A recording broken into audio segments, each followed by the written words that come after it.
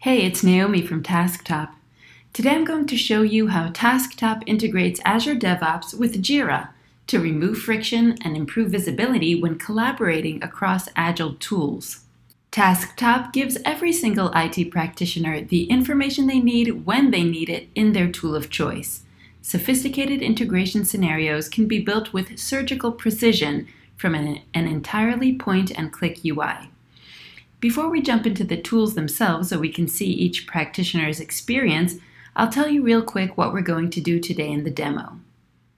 In our demo, a developer in Azure DevOps creates a story. Tasktop flows the story over to Jira, where the work gets broken down. In that process, a task gets created for the story. Tasktop flows the task back to Azure DevOps, maintaining the relationship to the story.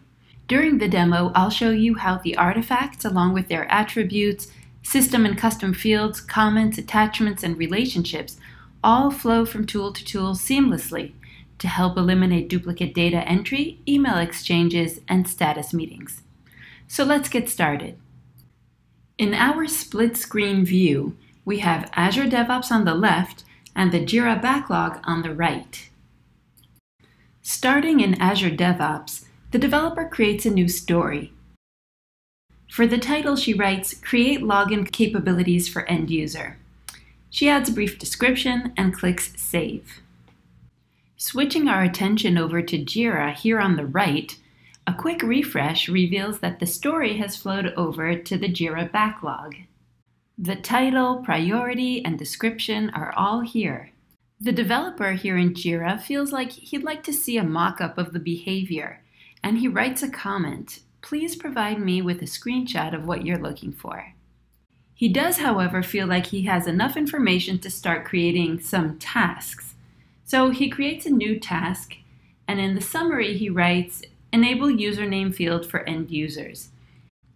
He sets the priority to highest, and he relates it to this user story that we started with, and clicks Create.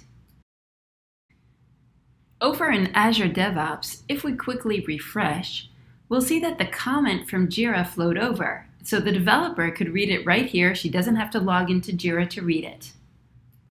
She sees the request for a screenshot and goes ahead and attaches the wireframe images that she has. You can see that this Azure DevOps story has a field now that contains the Jira ID of the twin story, which makes it easy to talk about the story with colleagues using the other tool.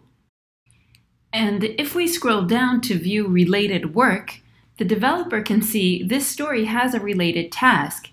If she clicks that, she can update the status to active and write a brief note that she's starting the work now. Back in Jira, following a quick refresh, we can see that the screenshot appears in the story. And when the developer opens the task, he can see that the comment Zoe put in about starting the work now appears here, and also that the status changed to selected for development. So now let's imagine time goes by and the developer decides to change the task status here in Jira to done. He also goes into the original story and changes the priority to low. So we're going to see how all those changes flow over to Azure DevOps. So back in Azure DevOps, the developer can see that the task is now closed, and the relationship to the story has been consistently maintained throughout this process.